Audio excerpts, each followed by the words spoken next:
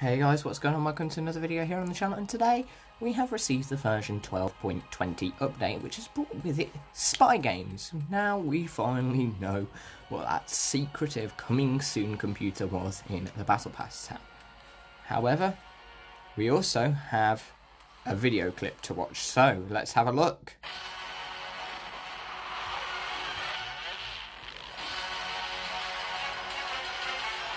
Burn intel and unlock.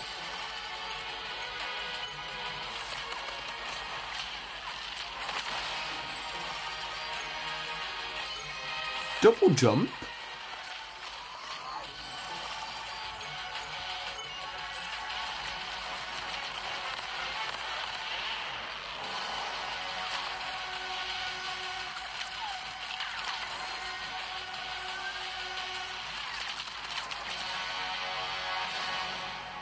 Wow.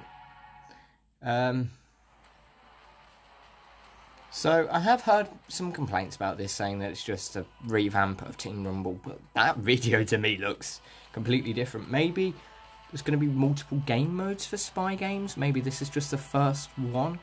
That's my first theory. However, that is not all that is new today. We have Jump in the Chopper.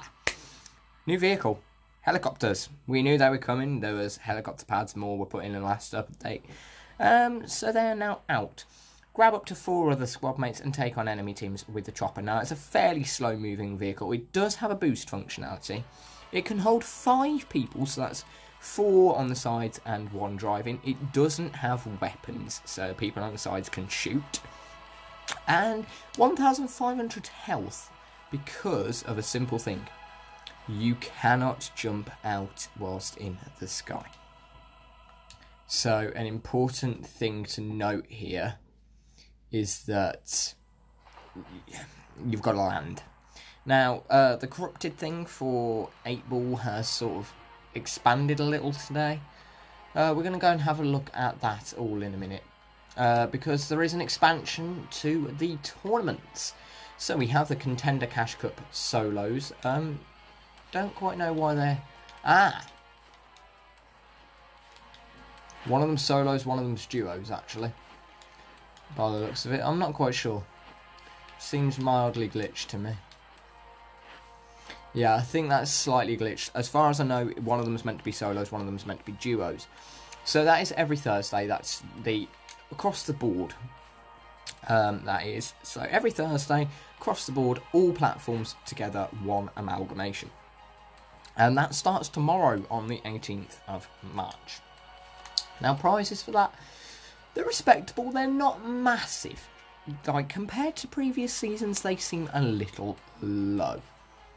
But that could be because of the thing that they're putting in about splitting zones, splitting pools. Like, overall, there could still be a similar amount of money up for grabs, and they might have also upped the rewards for FNCS.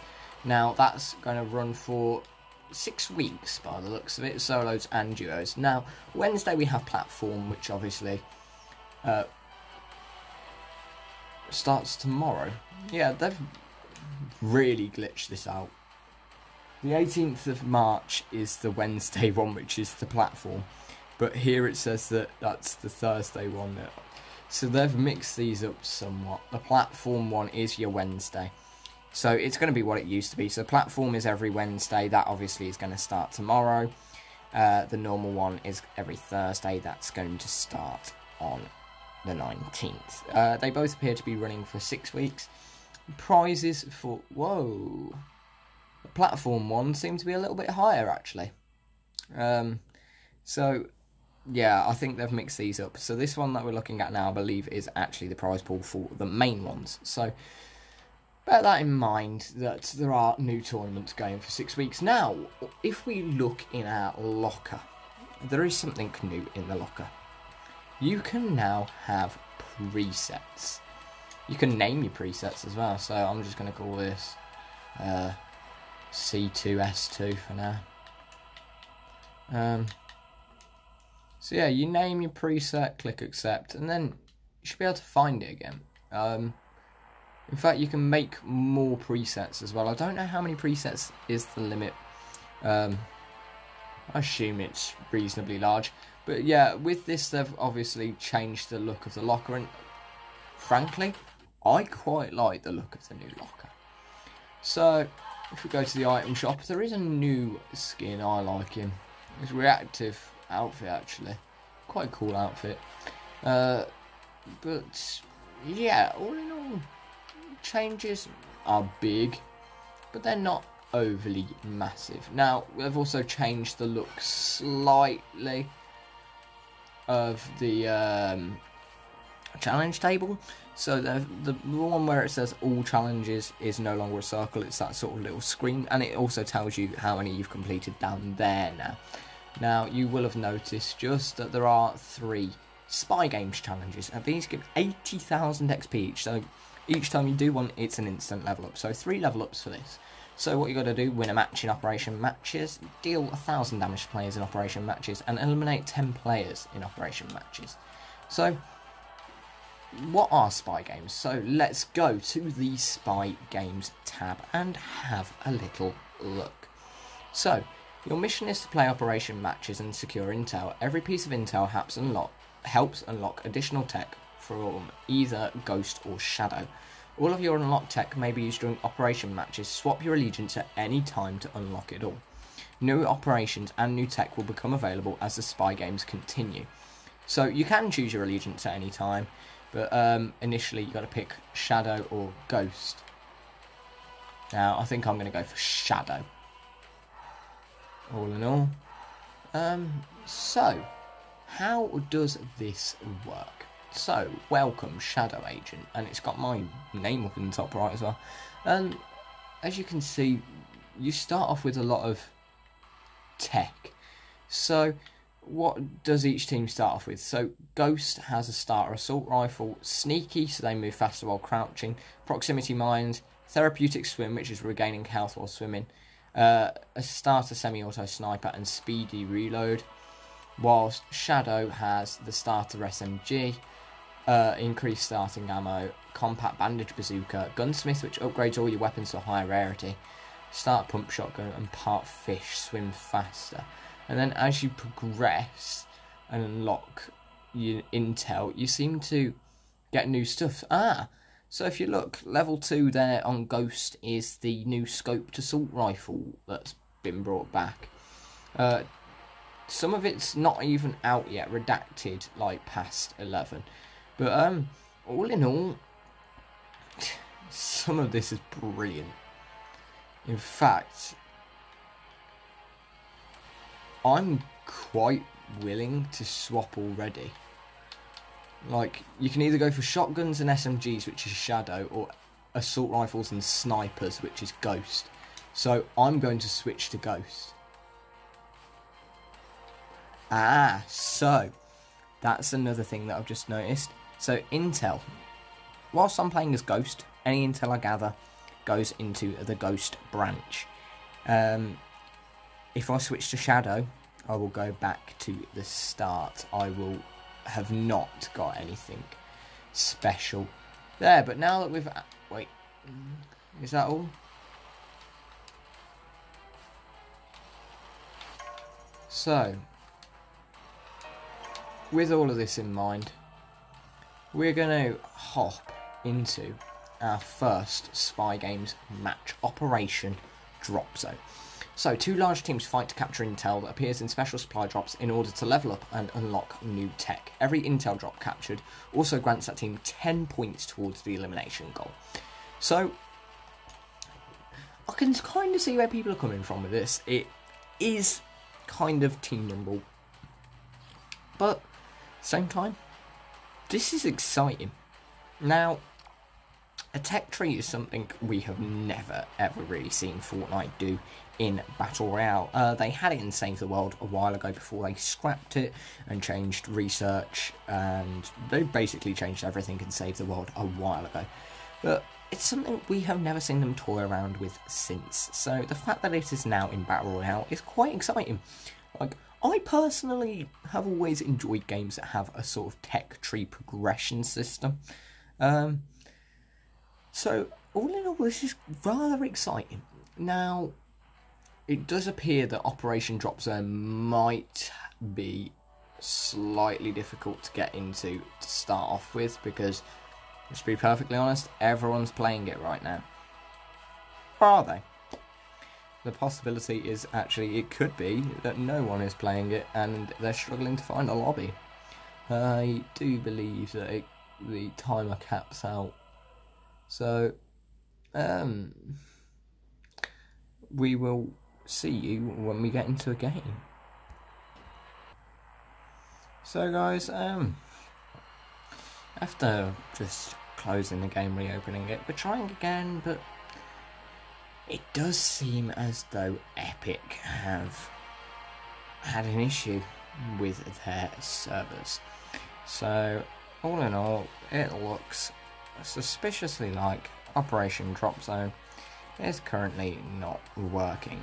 Now, I don't know if I'd mess something up on the Spy Games computer that's preventing it from finding a match, but all in all, Drop Zone seems like it could be great, but we won't know, because frankly it's not working. So we're gonna try getting into this game. However, if it times out, then we'll know that they just don't seem to be working.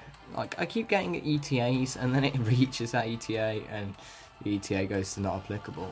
Like, it's almost like either the servers are collapsing or there's just not enough people for games. Now, this is a big game. For there to not be enough people to make a game, I don't think that's the case. I think the servers have been overloaded. So, personally, guys, Spy Games looks brilliant, sounds brilliant. Is it good? Now, I'll be honest, it better be after waiting this long. Although we do seem to be having some action all of a sudden. Joining server. Haven't gotten that far before. So, we will be with you shortly. So, we're still joining and failed to join session. So, it's almost like it's not working. So, for now, guys, we are going to stick for solos.